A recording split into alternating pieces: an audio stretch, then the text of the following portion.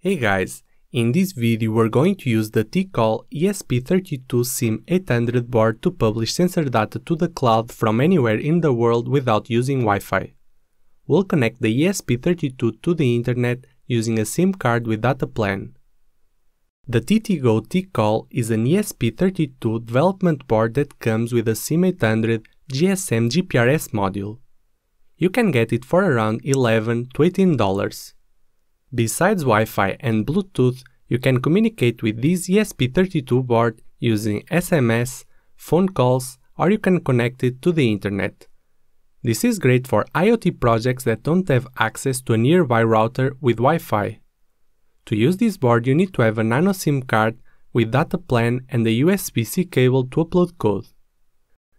The package includes some other pins, a battery connector, and an external antenna that you need to connect your board. However, we had some signal strength issues with that antenna, so we've decided to switch to one of these antennas and all those connection problems were solved. A link for a complete overview of this board and where to buy it is available in the video description. Let's get started. The idea of this project is to publish sensor data from anywhere in the world to a cloud service. The ESP32 doesn't need to have access to a router via Wi-Fi, because we'll connect to the internet using a SIM card data plan. In a previous project, we've set a server and the main name with a database to plot sensor readings in charts that you can access from anywhere. In this project, we'll connect the ESP32 with SIM800 to a BME280 sensor to publish sensor readings to that server. You can publish your sensor readings to any other service, like ThinkSpeak, IFTTT, Adafruit.io or others. It's a simple HTTP post command that will work with any other provider. If you want to follow this exact project, first you should complete that previous tutorial to prepare your own server. Then upload the code provided in the project to your ESP32. I recommend using Bluehost as your hosting provider, because they can handle all the project requirements. Basically, you'll need a server with PHP and MySQL. If you don't have a hosting account, I would appreciate if you sign up for Bluehost using my link, which doesn't cost you anything extra and helps support my work. You can find the link below this video. In summary, here's how the project works. The TTGO ESP32 SIM800 board is in deep sleep mode. It wakes up, connects to the internet using a SIM card, publishes the sensor readings to a server, and goes back to deep sleep. In our example, the sleep time is 60 minutes, but you can change it in the code. We'll be using a BME280 sensor, but you should be able to use any other sensor that best suits your needs. Before proceeding with this project, you need to install some libraries. For the BME280, we'll use the Adafruit BME280 library and the Adafruit sensor library. There are many ways to interface with the SIM800 module. We'll be using the tiny GSM library. These libraries are available to install through the Arduino IDE library manager. After installing the required libraries, wire the BME280 sensor to your ESP32. We're using GPIOs 18 and 19. We're not using the default I2C pins, because they are being used by the battery power management IC. Then, open your Arduino IDE and copy the code provided. First, you need to search for your phone plan provider APN details. You'll find a domain name, a username and password that is used to establish an internet connection using your SIM card. In some cases, the username and password aren't required, so you can leave them empty. In my case, I'm using Vodafone Portugal.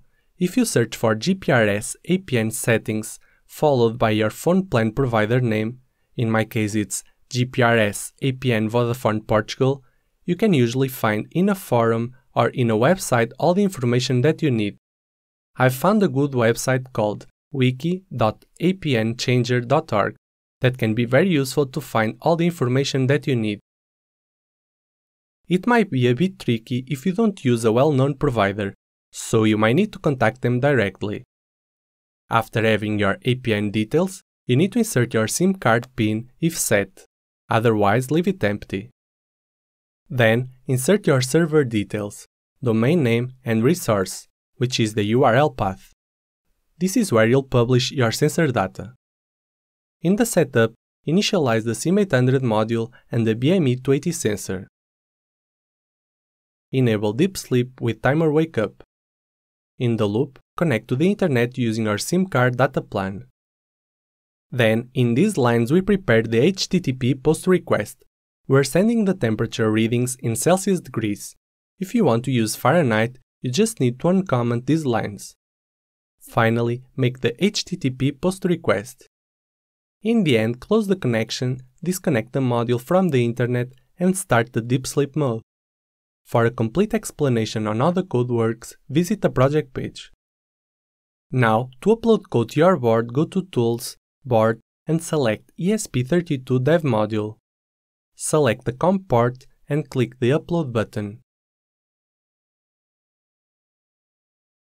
Open the serial monitor at a baud rate of 115200 and press the board reset button.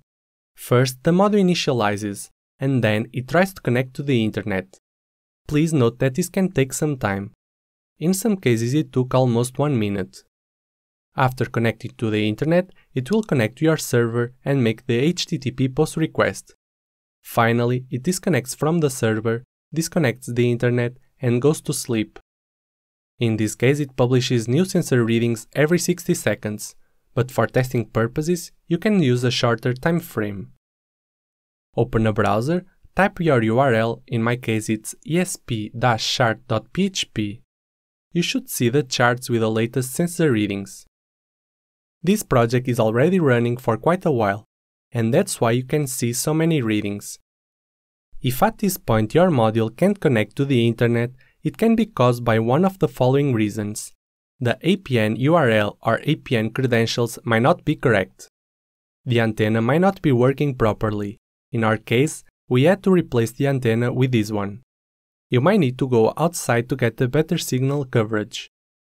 Or you might not be supplying enough current to the module.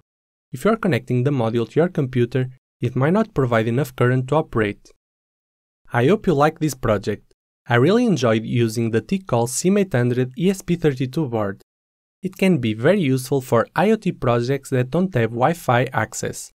I'll be publishing more projects with this board soon, so stay tuned and subscribe to my YouTube channel. If you want to get a TTGO SIM800 ESP32 board, check the links in the video description. Thanks for watching and don't forget to subscribe.